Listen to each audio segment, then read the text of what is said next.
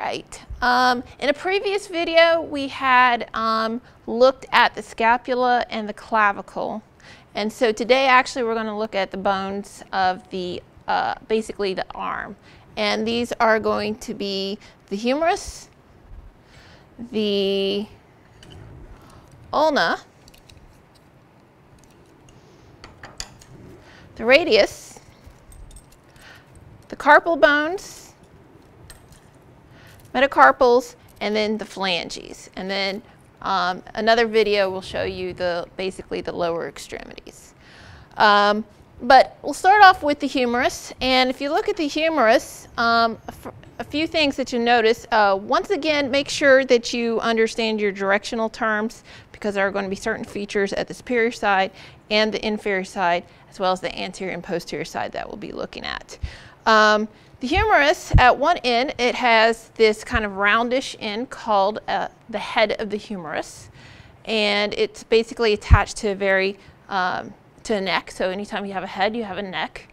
And you'll see this, particularly if you want to orient it properly, you'll notice that the head of the humerus is always going to be facing medially, which tends to make sense because the glenoid cavity of the scapula is going to be facing laterally. And so the head of the humerus in particular is part of the ball and socket joint called the shoulder joint. Also at the superior side, just past the head of the humerus, is the greater and the lesser tubercles, and these are basically attachment points for muscles. On the shaft region, or the diaphysis, you have this roughened area called the deltoid tuberosity, and you can kind of feel it if you pick up a bone, and this is actually an attachment point for a muscle called the deltoid. At the inferior side, if you look at just the anterior inferior side, you'll notice several processes. On the lateral side, you have the capitulum and a small process here called the lateral epicondyle. These are both attachment points for muscles. On the medial side, you have the trochlea. You notice it kind of looks like a pulley.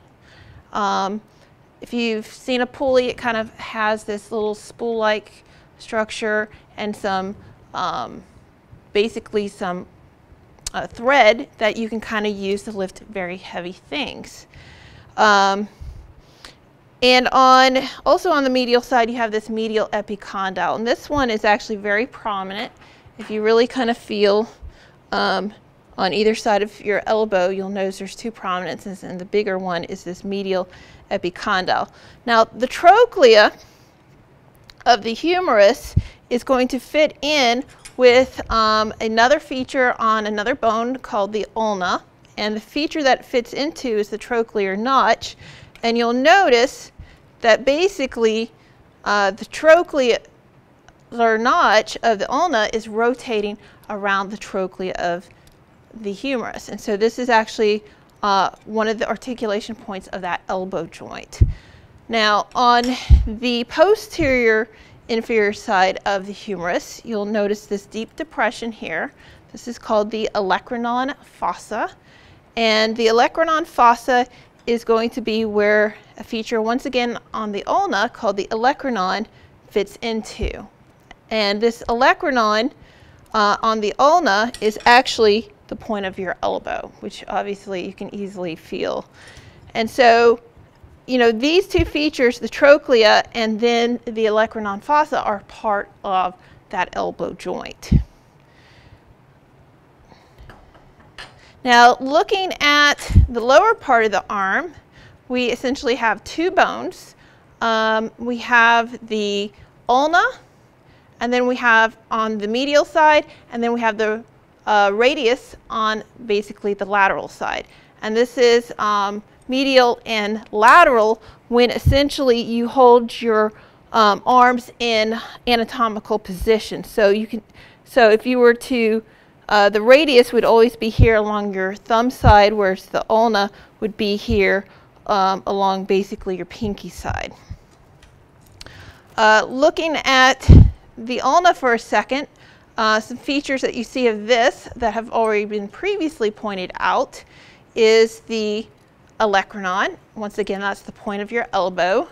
The trochlear notch, which always reminds me, I think, of some of those nature programs where the snake is being milked for poison. It kind of always reminds me of that. But the trochlear notch, which is rotating around the trochlea. So the ulna does articulate with the humerus. It also, you'll notice, articulates with the radius. And it's a little hard to see, but you can see that there's a point right here on the proximal end where the ulna and the radius would actually rotate around each other, which would allow us to basically rotate our forearm here. Looking at the radius, 2 points to note is that it has a very flat head. This will easily help you to distinguish it from the ulna. The other feature point is the radial tuberosity, which you can kind of see right there. It's just this process below the radial head. And this is an attachment point for an important muscle in your arm called the biceps brachii.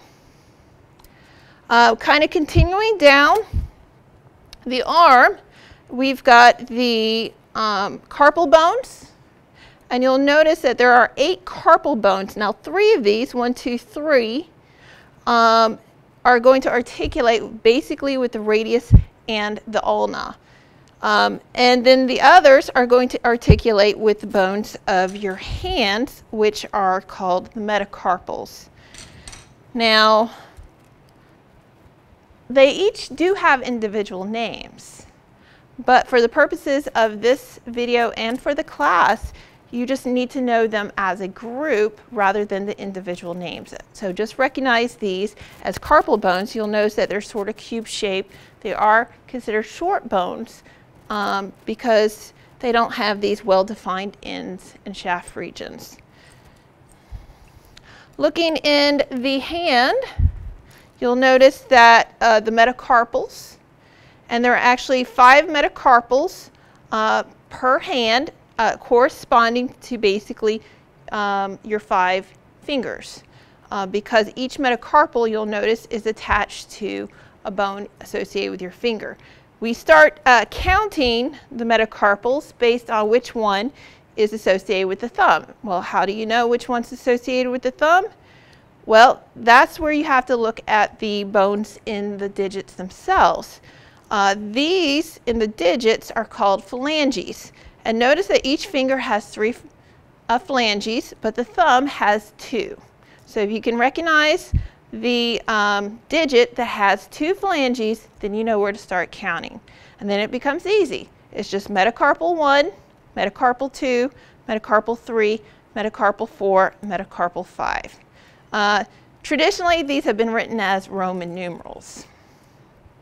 Then if you look at the bones of the digits, you've got your phalanges. The singular version of this is phalanx. With the thumb, you have a proximal phalanges and then a distal phalanx.